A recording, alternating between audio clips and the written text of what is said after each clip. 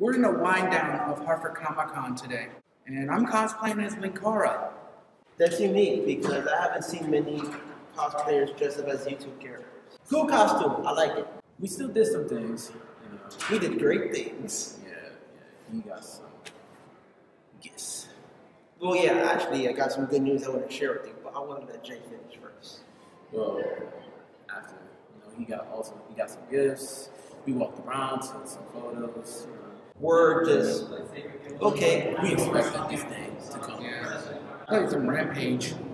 Yesterday was as hyped up as it could get. Yeah, it was at its highest points. It's all out great things. But the only difference is, Comiconn usually gives us the blues because Comiconn is so much bigger. As we said in the first update, it has layer after layer after layer of people. And you can't do that much here. I mean, there's like the dealer's room is in the same area as the panels. The panels are in the same room or in multiple rooms. Well, actually, the panel room is just one big room that they just broke down into sections. It's like walk into one big line of things, and then when you get to the end, it's like, that's it. That's it. It just feels like one big basement. Just one big basement. You walk around. Don't get us wrong. I mean, we had fun. It's not DashCon bad. Razviel told us about DashCon, and he didn't compare this to DashCon. So we had a great experience. Yeah, we just had a good time, and we just played some comic. I mean, we just saw some comic dealers and played some Rampage and some classic retro games. We played some old school video games. We saw some comics that we looked at and said, wow, it's still available. Some comics even came in complete editions. They were, how thick were they? This much. I thought they were like this much. I know they were going from 20 to 50. Yeah, between there. Nothing was $10. It was 20 to 50, but they look really good. That's the only reason I will say, okay, maybe if you have money, you can buy it, but if you don't, why would you? Now, how about those gifts? Oh, good news. This is gonna blow your mind. Oh, yes. The blue minds. Now, I've done a lot of cool stuff, but I've never done anything like this before. You see, not this. These comics, I'm gonna be reviewing them. And I talked to the guys who created them. I asked them for permission, they said yes. So the first one I'm gonna review is Mania the Shift.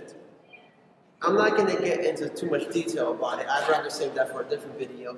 But this is interesting. And the reason why I'm excited about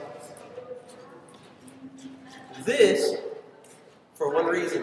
Tell them why, guys. It's located in Hartford, Connecticut.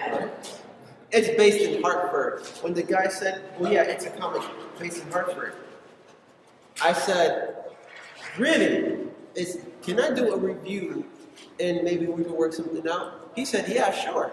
Both of them did. You can't really see right now. They're autographed. Signatures. That one right there and that there. These are signed. I got them for free. I mean, I feel good. It's very similar to when Jay did an interview with this oil painter. Yes, oil painter. That paints for Marvel. And he gave him 2 free photos. Signature. Mm-hmm. And a paper copy of the collage of superheroes from Marvel, DC, and what's the other one? Indies. There were a lot of indies. I saw Mickey Mouse. Mickey Mouse. Well, actually, Mickey Mouse is part of the Marvel universe now. It was the black and white Mickey. Who else did you see that we missed? You saw a lot of characters. I think I saw Supergirl, I saw Swamp Thing, some of the X-Men. They couldn't split Spawn for some weird reason, or Marvel Man, or Miracle Man. Where's Spawn? Yeah, where is Spawn? Yeah, Spawn is awesome. Or the Youngbloods, or Deadpool. I did not see Deadpool. Jay actually got the smaller version of the banner, which he will be posting on his Instagram. Find the link, I will be posting it below. And Razviel, did you get anything cool? I only got some beats yesterday. Well, we all got something out of this. It's a great experience. Got to meet some great people. Who else?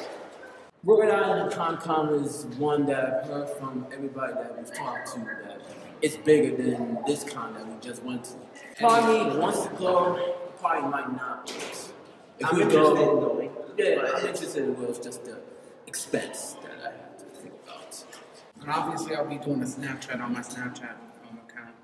We're not gonna say too much about the after party now because we gotta go. Not yet. But the final update, which will be Hartford Comiconn 2015. Oh, 2016. 16. Is it after party Yes. or is it After party? party / late night madness. And we have. Don't go, don't. I'm not going into details. I'm not saying our stories are so detailed we can't even describe to you.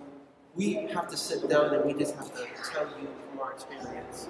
Going past that, the second day was good. I recommend it for anyone who wants to cosplay, who wants to branch out, really wants to get into the art. What's your advice, Razviel, for starting cosplayers who are insecure or scared of being judged? Pick a character that you like and just dress up as the character, regardless of what people think.